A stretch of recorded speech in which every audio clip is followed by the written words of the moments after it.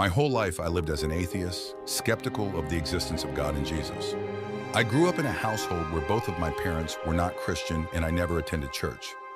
Luckily for me, I met my wife in college and she was a Christian and a true believer. I owe my life to her. It took 5 years for her to convince me that Christianity is true. Her faith never wavered the whole time. During the 5 years, she helped me research many of my questions that I had and listened to many apologetic podcasts with me. J. Warner Wallace and Thomas Fretwell are my personal favorites.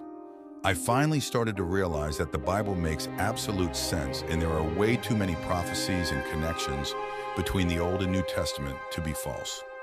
Another big thing that made me become a Christian is seeing pure evil in the world during the times of COVID, and I had to believe that there was a good side, also known as Jesus, to counteract all the evil in the world.